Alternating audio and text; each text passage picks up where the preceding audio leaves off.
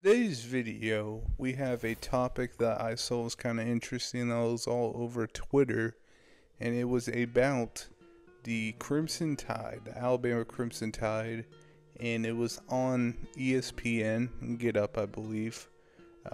And Paul Feinbaum, Heather Dinich was on that show, and they were doing a segment called Overrated and Underrated. And they had Alabama as the first option, and Paul Feinbaum gave his opinion, and I'll show you guys the video right here. Oregon, Texas, Alabama. Bama in year one of the post-Saban poll is in at number 5. You see the rest of it: Ole Miss, Notre Dame, Penn State, Michigan, Florida State. And so we bring in our college football team. Heather Dinich is ready to go. Sir Paul is up and ready to go. Let's play a game. The game is called Overrated, Underrated. Paul, I'll start with you. Alabama at number 5. Overrated or underrated? They're slightly overrated. Greeny, I still think they're a playoff team, but they're on the cut line. And the fact that they're ranked number 5 may sound good to some people. This is the lowest Alabama ranking since 2009 in the preseason. Which is right around the time Bob said that Alabama is overrated, and this is the lowest they've been ranked in a preseason poll in a while. And all that is facts, except for the overrated part, in my opinion. I really don't understand why Alabama has been, quote unquote, a overrated team labeled by some people. I know not everyone has labeled them that, but I just don't see the fall off that people are seeing in Alabama. And maybe I'm wrong. I think Jalen Milroe has a lot to gain this season in terms of, I think he's going to be a lot better of a quarterback than some people think. And I think that will help them win more and more football games, because I think he struggled sometimes relying on his legs, and that kind of hurt him sometimes. But man, Jalen Milroe is a talented player. He has a great arm, and once he figures it out, which I think he will do, and it's just hard for me to see a fall off for this team. I mean, I know people see they lose Caleb Downs and certain guys, but man, this roster still is insane on paper. I mean, they're going to be one of the top talent composite teams, so it's not like Alabama just got drained from talent.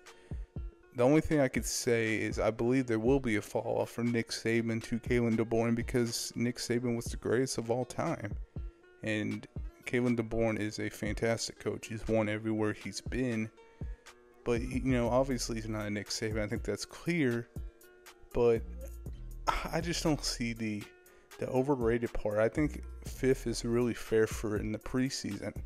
I don't think people are really overhyping them. I think some people see the flaws. But, man, that offense has the potential to be pretty explosive. Now, I don't know too much about their offensive coordinator, but I do know Kalen DeBoer.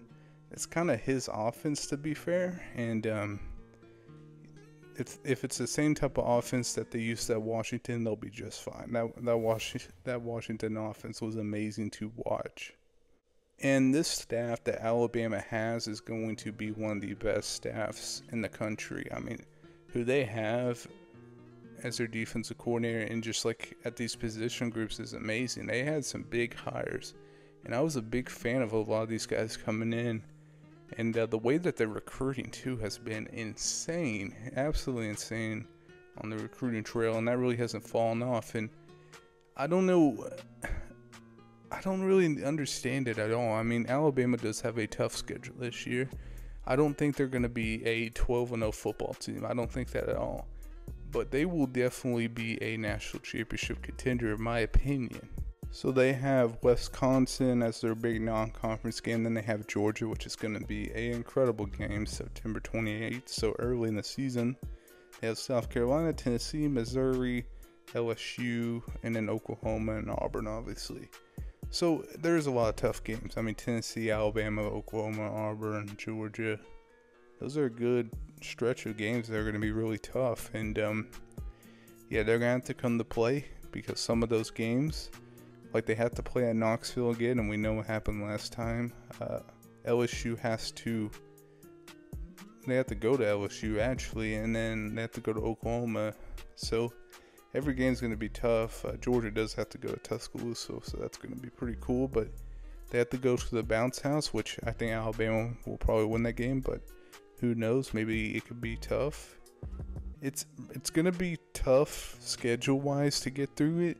It's the toughest schedule Alabama's probably had in forever, and it's not to discredit them. It's just the SEC with Texas, Oklahoma, how scheduling's done. There's no divisions now, so scheduling is gonna be just as much crazier in the SEC. So that's a good thing with the new additions, in my opinion. But if Alabama comes to play in those big games, I could see this team being a 2-loss team, even a 1-loss team, and they will, if they do that, they will be a big contender in the national championship. I mean, they will be one of the favorites easily, in my opinion. Like, if they finish that schedule, which is not the toughest schedule in the country, but it's really up there. It's probably top 20 easily, top 15. If they finish that schedule really well, I just don't see, like, they would be a real threat. And I don't understand having them as the preseason number 5. Now, I'm not saying they should be higher, but them at 5 seems pretty appropriate to me. But I don't know. Let me know in the comments what you guys think, and that'll do it for me. Make sure you guys like, comment, subscribe, and I'll see you guys next video. Peace.